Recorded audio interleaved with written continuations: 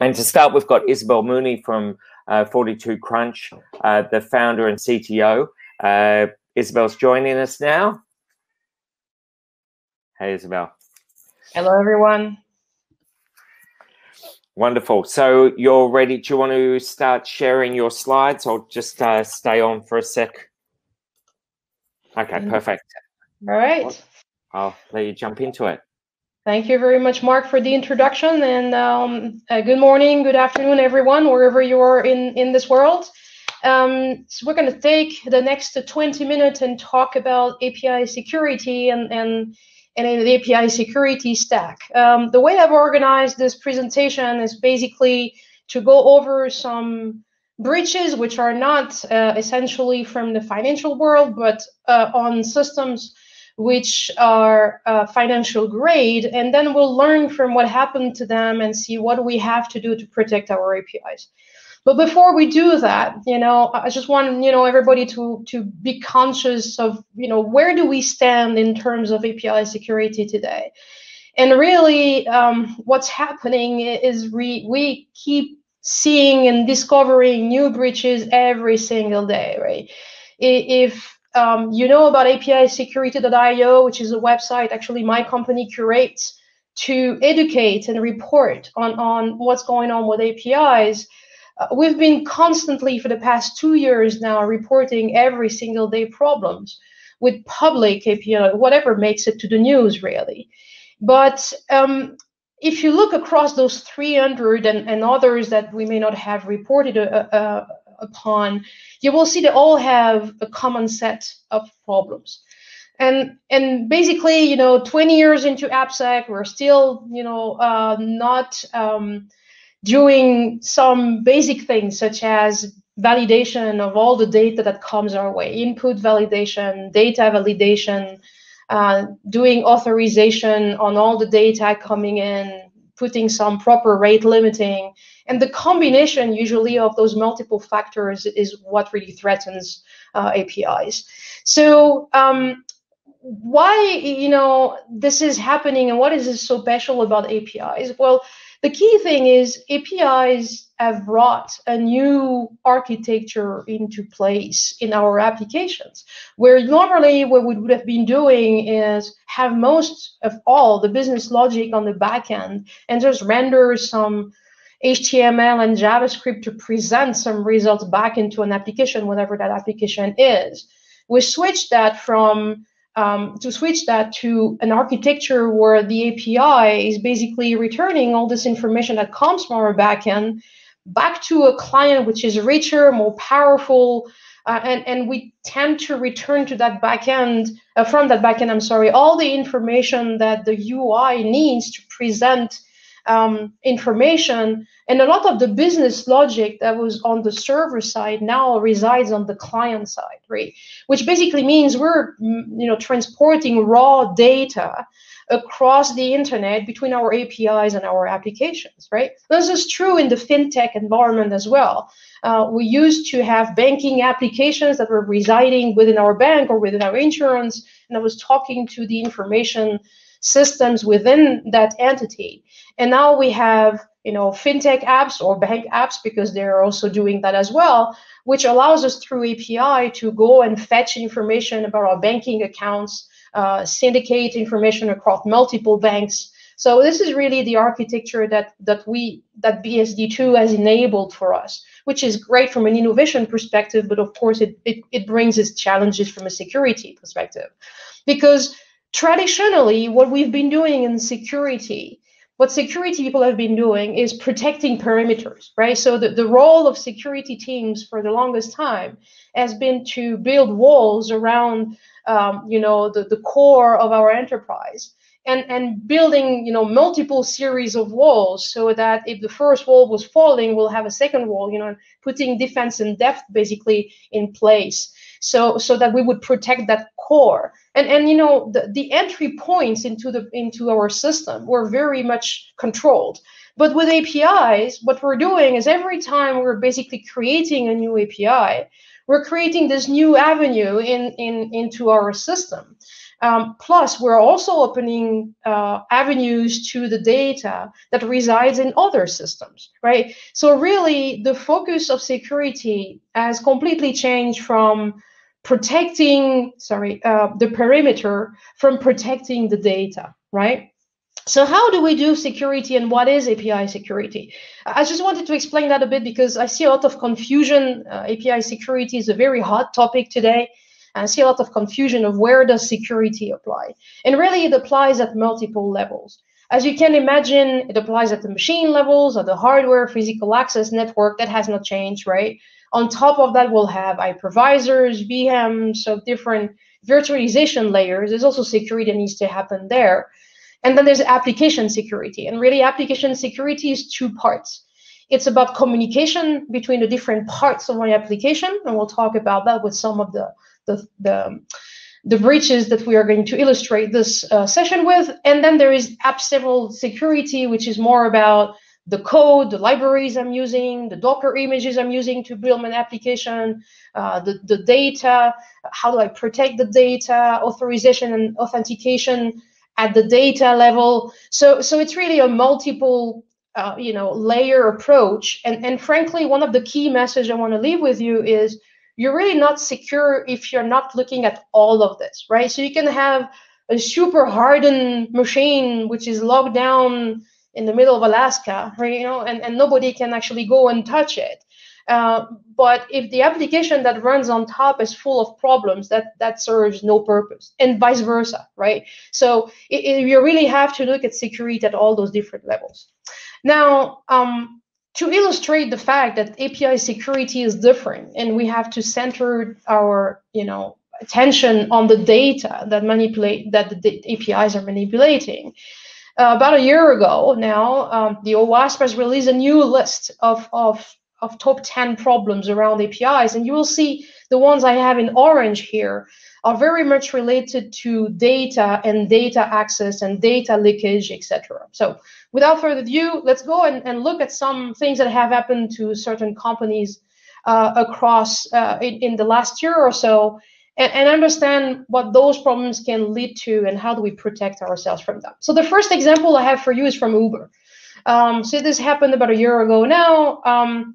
This was a bug bounty, so no breach came out of this. But basically what the hacker was able to do was to take over any account just by knowing the phone number of an Uber driver. He started with that.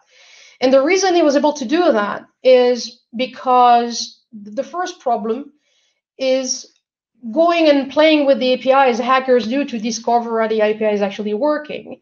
It triggered an error in the backend that returned some information you see now on the screen saying, well, I can't answer to you, but in the error message, it puts some sensitive information, which is this UID you can see here. So it's a very long number. By definition, a UID is a unique ID. It's not something I'm capable of guessing, right, as a hacker or as anybody else.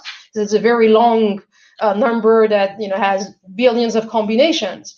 But the error here is to leak that basically through the API, and through that, what they were able to do was to then exercise on the other part of the API, and then get another leakage that was giving all kind of information about that driver, including basically a login token, a mobile token used to log into the account, and that was basically game over, right? So the first problem here, and this is top one. So API 1 is like the number one on the actual list of problem with APIs, and it's a very critical one to understand and very relevant in the business in which we're focusing today, which is banking or insurance and fintechs in general, which is if I am authorized to, as Isabelle, I've authenticated to, let's say, an application, and I have a valid token, so I can call the APIs, all is good, right? But I'm trying to now access the bank account details of something which is not mine. I'm trying to get into Mark's account. I should not be allowed to do that, obviously, right? Because my account, I own certain account numbers, but of course I don't. Even if I have valid credentials, I'm not allowed to sorry, to access the account of somebody else. So one of the greatest problems in APIs today is the capability of enumerating accounts and scrapping data through that, right?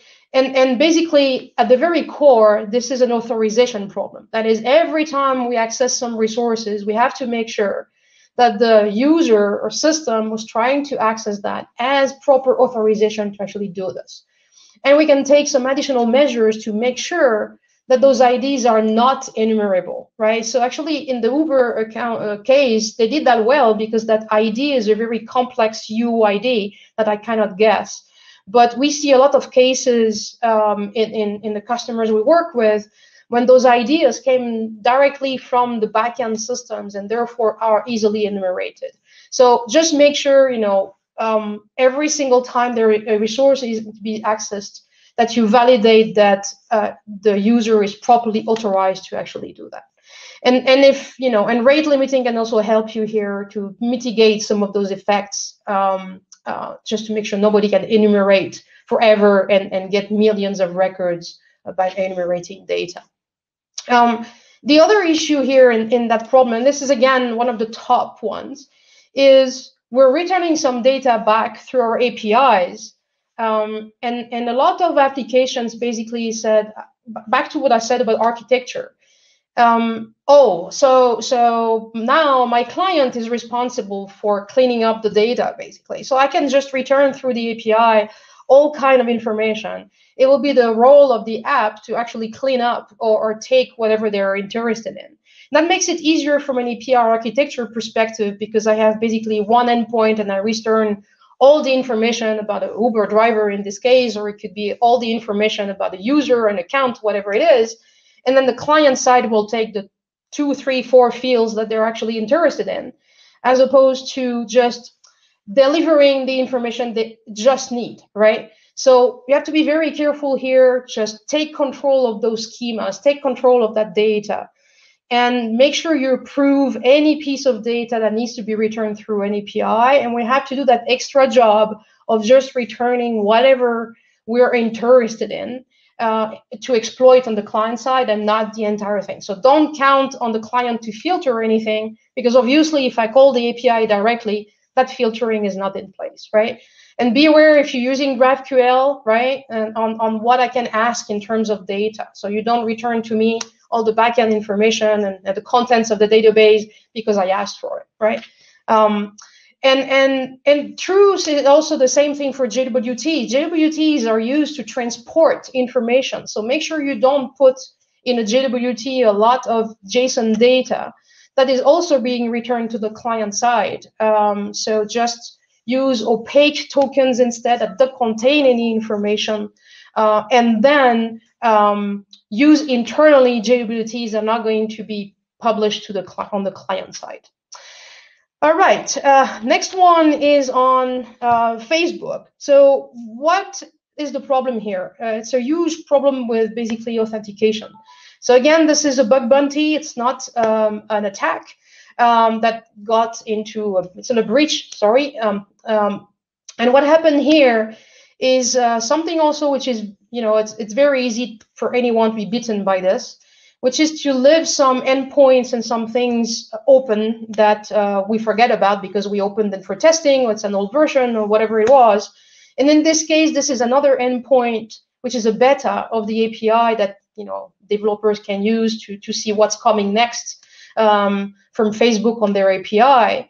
And what they have done is they have left that beta thing not protected properly, so that it was, you know, easy for a hacker basically to hack the password reset and take control of an account. So even if there is two-factor authentication and password reset in place, then that's where the problem was. So the first thing is, in terms of authentication, you really have to understand what is the correct authentication for my API, right? We want to use two-factor authentication. This is a must now with SCA, right, for banking. Are we using CAPTCHAs, or, you know, and it all depends on the operation and the data and how you're using this actually API, right? So just make sure all the credentials, they're properly stored, and it cannot be hacked and stolen. Make sure you don't use long-lived access token that can be stolen and replayed. Here we had 10 minutes, okay, to steal the token.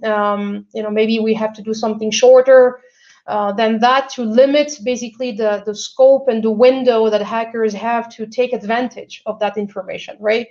We want to use mutual TLS whenever applicable. That's not always applicable because it's a requirement in terms of knowing and controlling who is talking to you. But if you have the ability to do that, it's another layer that can be very useful.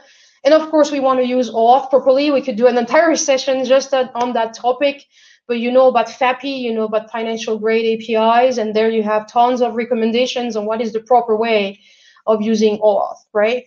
The same thing, you have a proper way of validating any token coming your way. And there's a full RFC now on JWT validation just to make sure nobody can forge JWT, sending them your way and trick you into accepting them, right?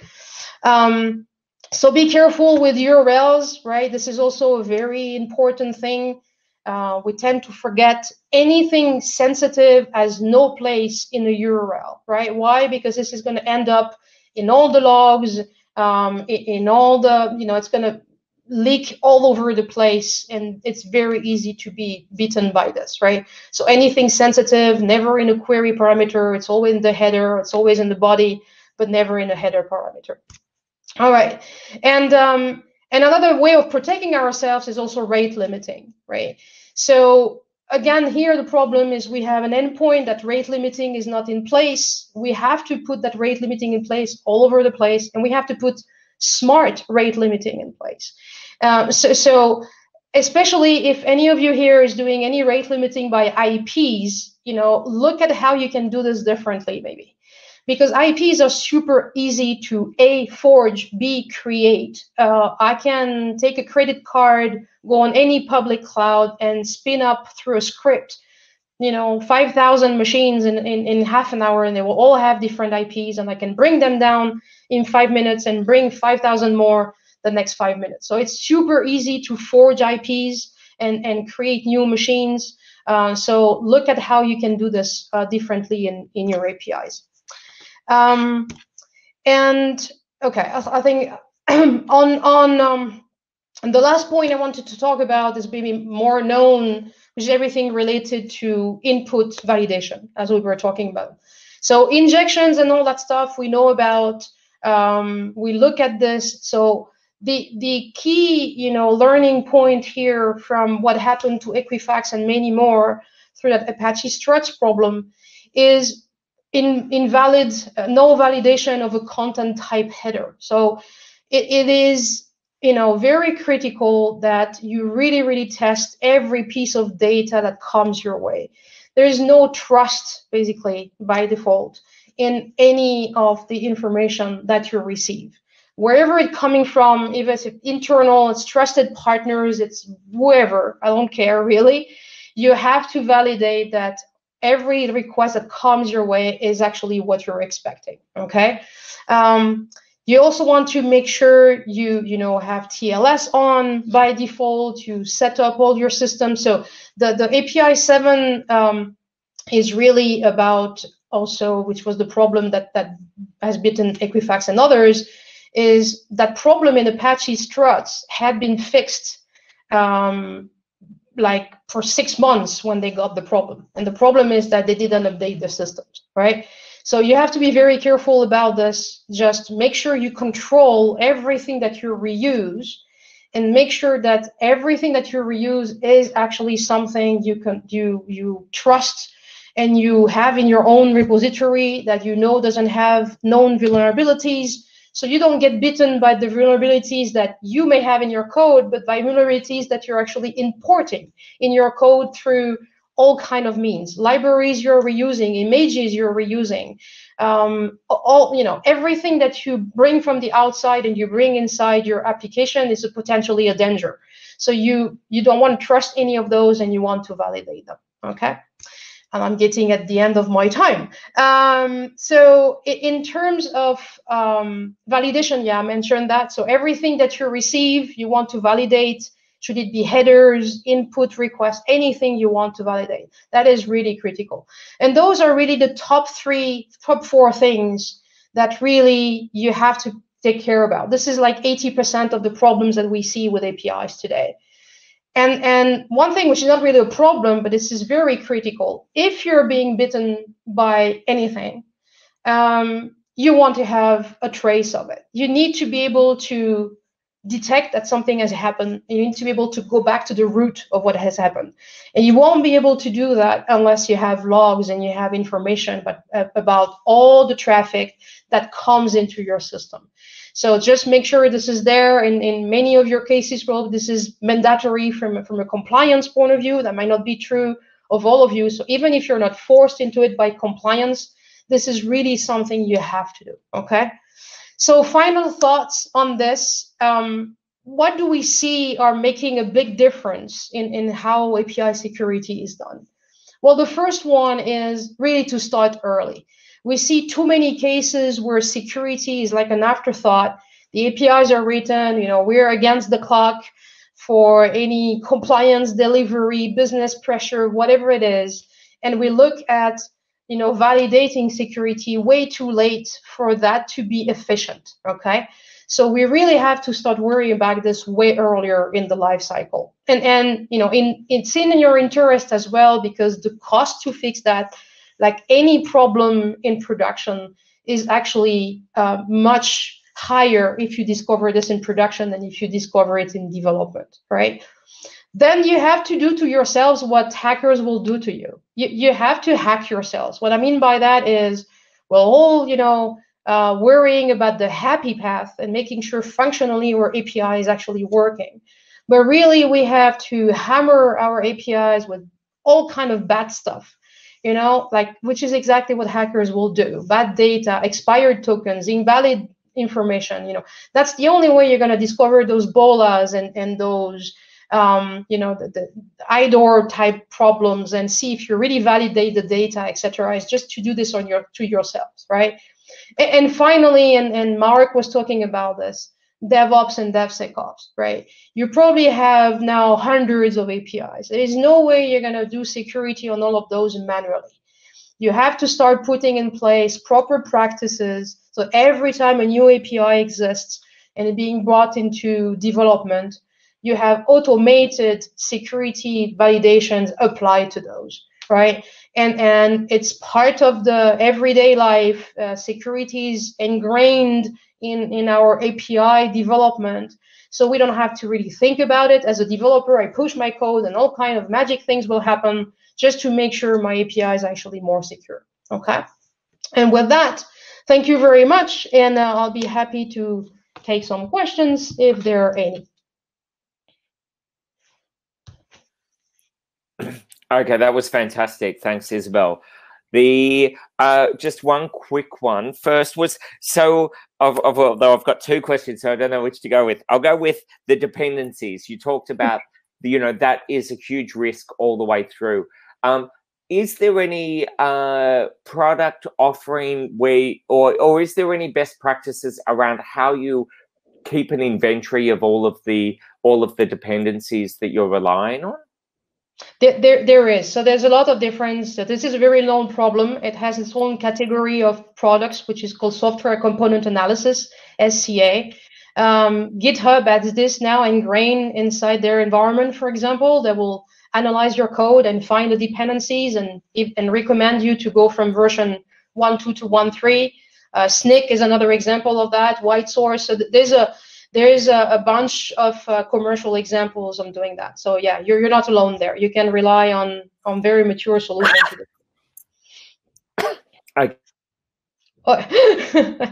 Just coughing there. Okay, great. Look, we're about to run over time. I will actually ask my second question though. I can't see any others so in the stage, but by all means, anyone. Oh yes, great, there is. Wouldn't it be a great idea to serve an automated security scanner specifically targeting open banking APIs, or are there already such services? Patrick asks. Come talk to me. That's what my company is doing. Yeah, we're doing that based on Open API. It's not specific for banking, but yes, we can actually do this kind of of security scanning. So come ping me, I'll let you know. And that's 42crunch.com? Yep, absolutely, yes. Okay, great. Let's move along now so that we're staying on time. Thanks for sticking within the time limits, and it's always great to share a stage with you, Isabelle. Thanks. Bye.